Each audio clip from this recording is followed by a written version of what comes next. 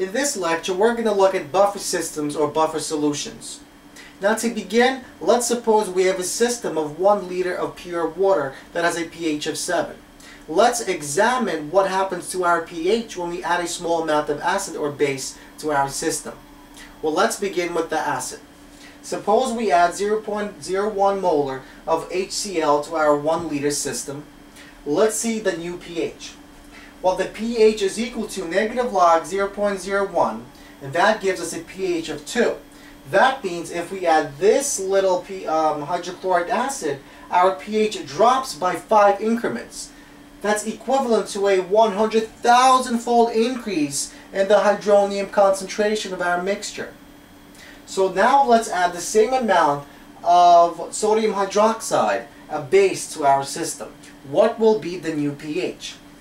Well, first we calculate the pOH, and the pOH is equal to negative log of 0.01, gives us 2. Now we subtract 2 from 14, and we get a pH of 12. That means our pH increases by 5 increments. That's equivalent to a 100,000-fold increase in the hydroxide concentration.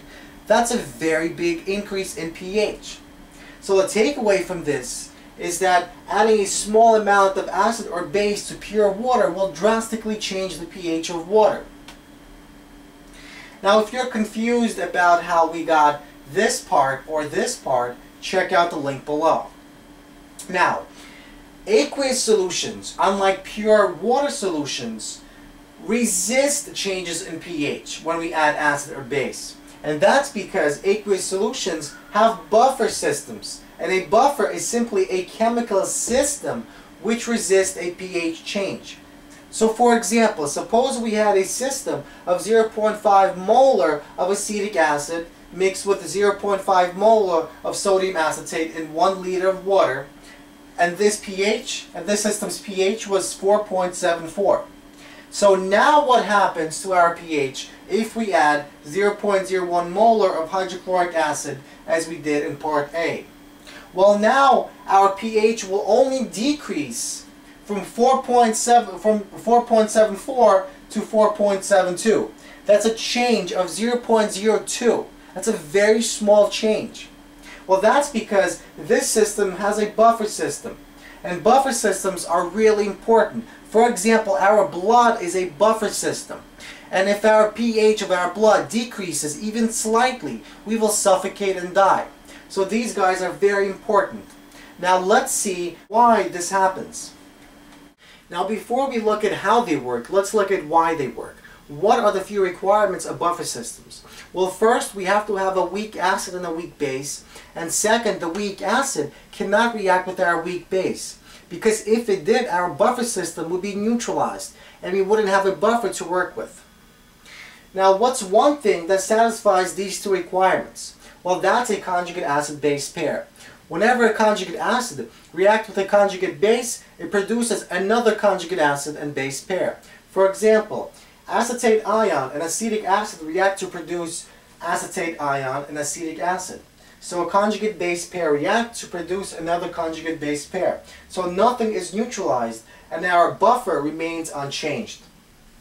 So normally, buffers contain equal amounts of conjugate acid as conjugate base.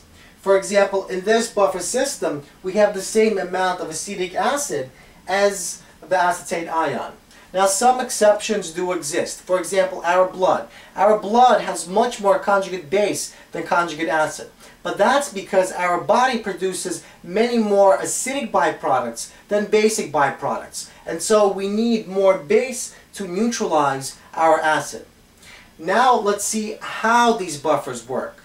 So for example, suppose we had the buffer system above, composed of acetic acid and acetate ion. Now suppose we add a strong base, such as sodium hydroxide, to our system. What will happen? Well, this base reacts with our conjugate acid to produce back the conjugate base and water. So before this base can affect our system, it's neutralized into a water molecule. So our pH only changes slightly. Likewise, let's see what happens when we add acid to our buffer system. Well, hydrochloric acid first reacts with water, producing hydronium ion and the Cl ion. Next, this acid molecule reacts with our conjugate base, forming water and back our conjugate acid. So once again, before this acid molecule can affect our solution, decreasing our pH, it's neutralized into water and our conjugate acid. And that's how buffer systems work.